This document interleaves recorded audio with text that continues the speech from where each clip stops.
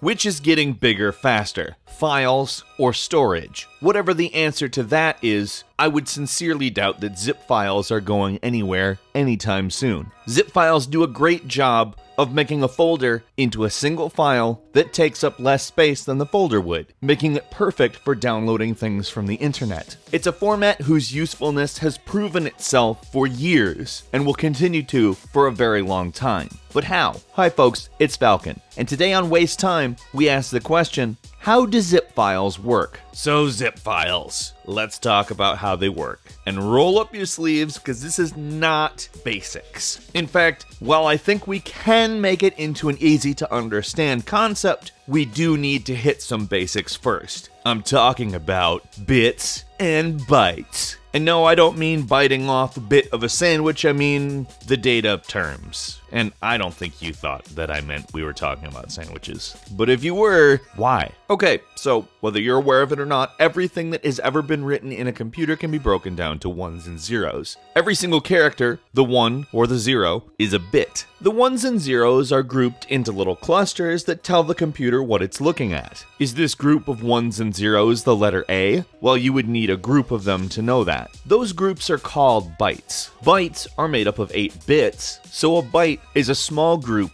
of 8 ones and zeros. So every file that you've ever downloaded, sent, created, saved, edited, whatever, is on its most basic level, ones and zeros grouped into clusters of 8. So being that every character is essentially a code of ones and zeros, meaning your computer goes, okay, 01001 blah blah blah blah blah, means the $sign, and no, that's not accurate because blah blah blah is not a 1 or a 0. Every single character takes up actually 8 characters, 8 ones and zeros. Now this means there can be an amount of up to 8 figures of characters, but there generally isn't. Most languages don't have that many characters in them. But that's actually fairly irrelevant. When your computer reads a file, it always has to read it this way. There's no way around it. There's no special way to read a file that changes it. No matter what, you have to deal with the reality of bits and bytes. Every character takes up a set amount of space, and every file's length becomes bigger or smaller at a definite set scale. You add a character, it's 8 more bits. It's 1 more byte. You take one away, it's 1 less byte. 8 less bits. I think that this is a pretty clear explanation of exactly how files work. So how do zip files work? Zip files are obviously inherently different because they take up less space by a lot sometimes. And we just said you can't get around the way that computers read files. It's not possible. You can't change what a file is. If you did, you'd have to create an entirely new computational system, and what's the point? When literally every single computer, every single operating system, everything is all boiled down to ones and zeros, grouped in clusters of 8. What can you do? You can't change the laws of physics. And even though this data is stored virtually, it's still physics. So what do?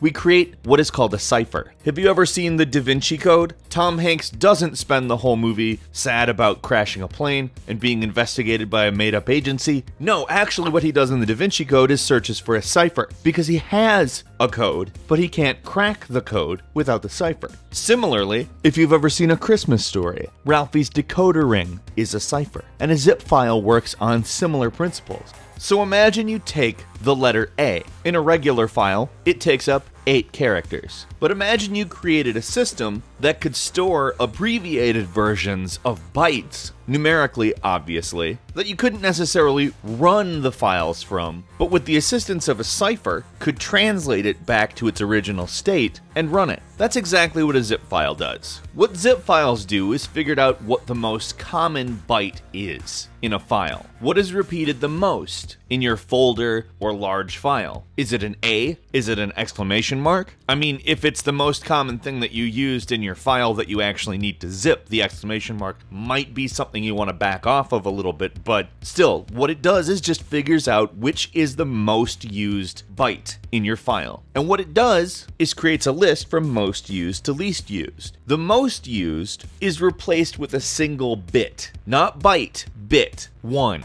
The second most used is replaced with 01, which takes up 2 bits. The third most common is replaced with 001, 3 bits, and so on and so forth, until it stops actually helping, of course, once letters and numbers and things are so uncommon, they're just stored as bytes. If they can't pack them into something, there's no reason to. The zip file then acts as a cipher, telling the computer which bytes have been compressed into singular, smaller strings of bits, and how to read the file. A zip file can also act as multiple ciphers, telling the computer that this area of the file 01 means this character, and in this area of the file 01 means another character. Essentially, it breaks it down algorithmically into smaller sections that it can then break down into smaller amounts of bytes by compressing bytes into bits or small numbers of bits. I know, it sounds really confusing, but it's not magical. A compressed folder isn't actually just like a closed accordion. There has to be some sort of mathematical way in order to accomplish the compression, and it's actually a very clever way to do it, figuring out essentially a code to tell you what kind of code should go here. That's what it essentially boils down to. Hey, so this string of numbers actually represents 3 strings of numbers, but you have to read it a different way, computer. And obviously, a compressed string of numbers takes up less space, which is the desired effect. But obviously, again, you cannot run any of this at all. You can't open it, you can't really do anything to it without turning it back into the original file. Like I said, you can't get around how bits and bytes work, but you can store them differently, more efficiently. I mean, unless you have a really complex file where there's not much repetition, in which case this is totally useless. But if you've tried to zip a file like that, you already know. Why didn't it zip? Why can't I get it smaller? Stupid zip. More like crap. Crap file. Yeah, now I know you set out to waste your time here on Waste Time, but I have a feeling that wasn't actually a waste. If you have any further questions, we'll be looking at the comments. I would say that this is actually a pretty good basic understanding of the issue though, and you may never look at the zip files in the same way again. Ooh. If you enjoyed this video, if it did help you, please click like, and if you're not subscribed, please do so now. It's a very good time to. We upload brand new videos to this channel all the time, and we thank you very much for watching this specific one. I'm Falcon, you can follow me on Twitter, @FalconTheHero, and we'll see you next time, right here on Waste Time.